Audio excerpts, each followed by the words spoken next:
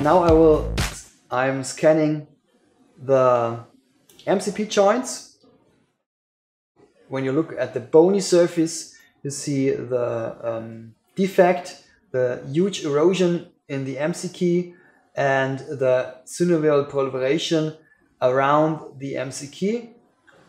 And we have no cartilage and we have huge erosions. Chronic erosive disease by a patient with long-standing rheumatoid arthritis.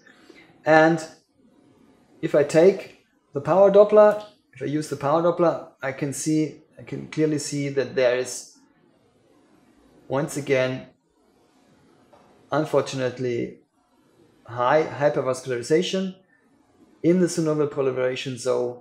We call it hot pannus, and this is a sign that the disease is unfortunately ongoing and highly active.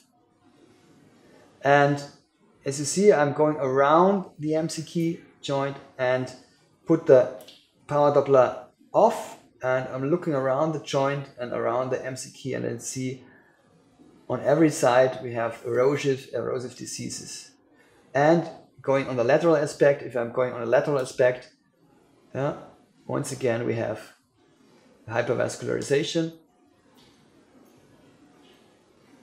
clearly depicted.